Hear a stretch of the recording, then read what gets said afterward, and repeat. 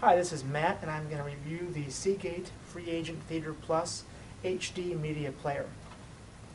It's a very small device. It's about the size of maybe two paperback books.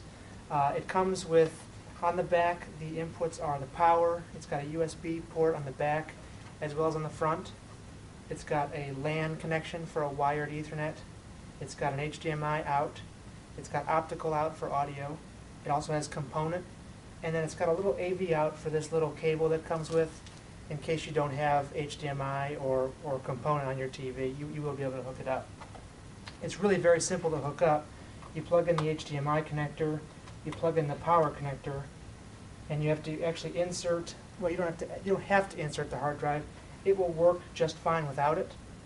But the hard drive that comes with this particular package is a 250 gig hard drive that is quite small, and it actually fits right into the device. You just slide this cover off, and then the hard drive slides right in, and then it sits in the dock, kind of neat.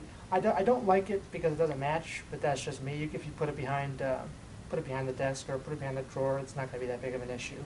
But when you do turn it on, you come up to the main menu here, which offers you movies, pictures, music, internet, and devices.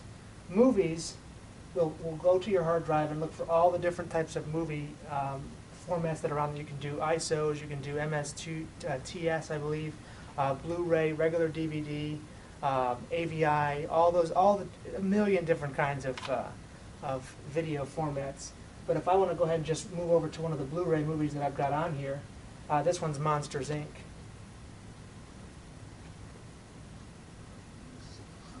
And you'll see the quality is absolutely fantastic. I mean, it is just clear as a bell. The one nice thing about the HDMI is that all the audio and the video comes in the same cable, which is really super easy. Some TVs don't have those, so you can use other cables or combinations and get it to work out. In addition to the movies, you can also go back to the home screen, and you can also load pictures, audio files, different picture formats. You can do JPEGs up to 20 megapixels. Music, you can do AAC, MP3. I think most of the people will use MP3 these days, but for example, I'm going to move over to pictures here, and this allows you to do, you can select one picture, you can do a slideshow of different pictures.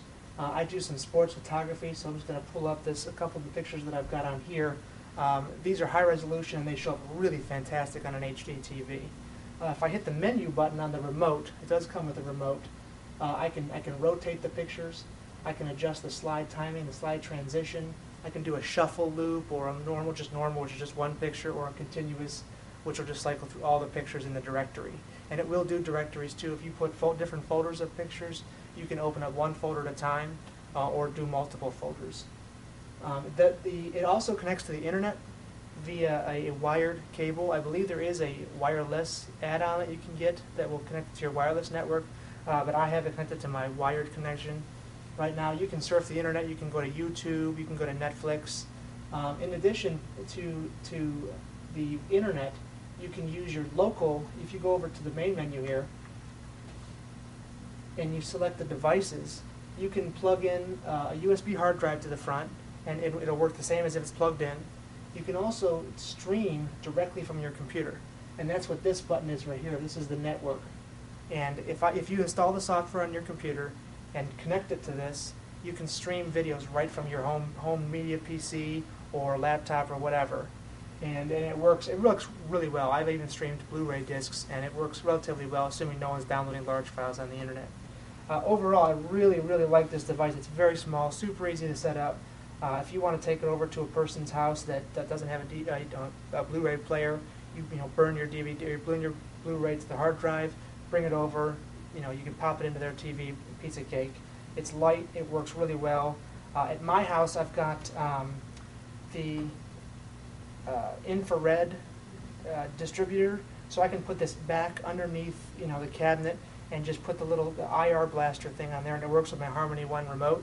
That's really nice. You can kind of keep it out of the way, because if you have a whole lot of stuff, it kind of ruins the look of the TV. But overall, I would give this a 5 out of 5. I love it a lot.